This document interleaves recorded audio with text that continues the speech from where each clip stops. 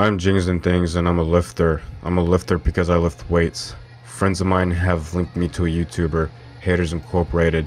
The reason they felt like I would be interested in insulting him is because he's an overweight guy that has trouble being consistent in exercising. He'll post a video every other week or so stating he's back to exercising. I can tell why this is infuriating. It's blatant attention seeking. He wants his cake, and then more cake, and then more cake. To a worse extent, it's kind of like having an alcoholic relative. He'll make an announcement of not drinking, and then the family would get excited. Then a few days later, he's drinking again, and it makes the family sad. Then he'll do that announcement again. The cycle continues. Only the family will stop getting excited about the announcement. Instead, they'll start to actually get annoyed about it, and then get some weird spite enjoyment out of the alcoholic going back on the wagon. To my knowledge, Haters Incorporated isn't an alcoholic, nor is he my relative. My first reaction was empathy to his shitty videos. It really sucks for people and their egos when they admit that they're flawed. Then they make a prolific statement full of sweet nothings about how they're going to go about remedying it, just for them to never solve it. So they failed twice. I mean, they fail a lot, but twice for right now. When they admitted that they were failing in the first place, and when they failed to keep up their promises. That's why I hate inspirational quotes.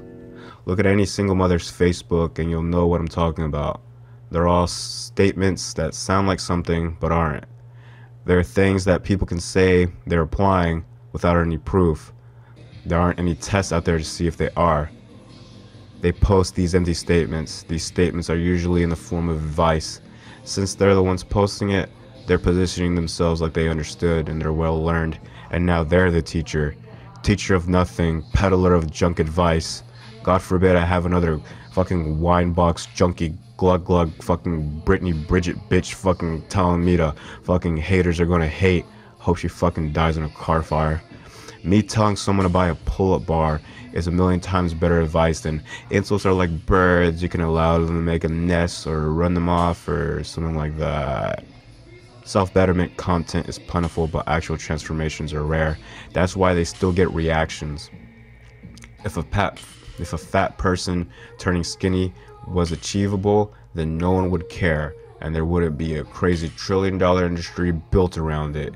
That's why walking, there's like zero money in that market, except for like the really niche people where they're like, oh, dorsiflexion or heel toe, whatever the F. Generally, yeah, people aren't going to be putting $1 into the process of walking.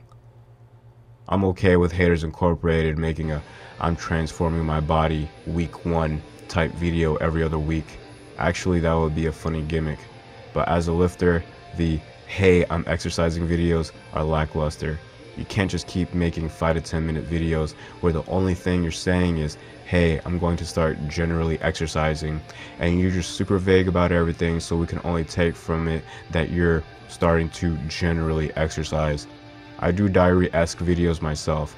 I upload footage of me lifting and talk out loud about my program, the process, the progress, if any, etc.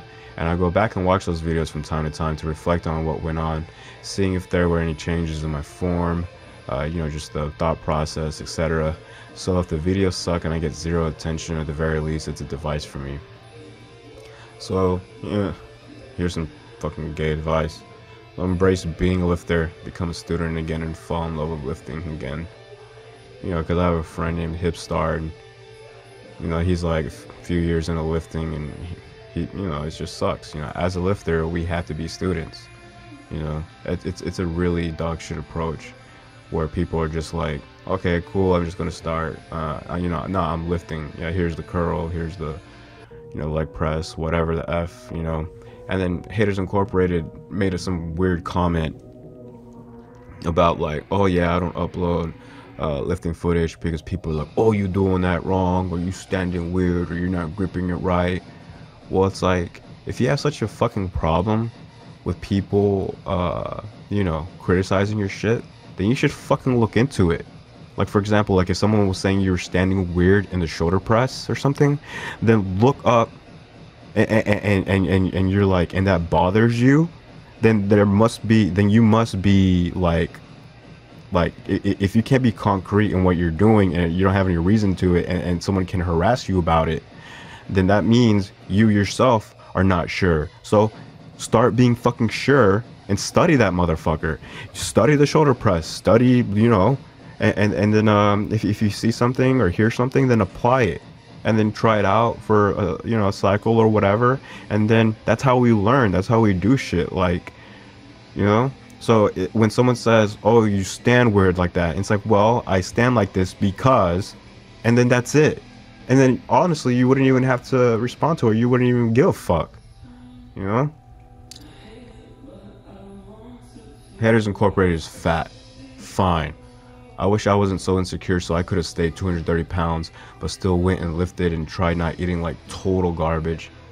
Maybe just start with lifting 36 times a week consistently for a few months. If we can do that, then we built the ability to have a regimen. That's a skill, and then we can apply that skill to dieting if you just super duper want to not be fat. Until then, you're just another emasculated man with a worldview of a daft soccer mom making half-assed attempts for attention on the World Wide Web. Faggot.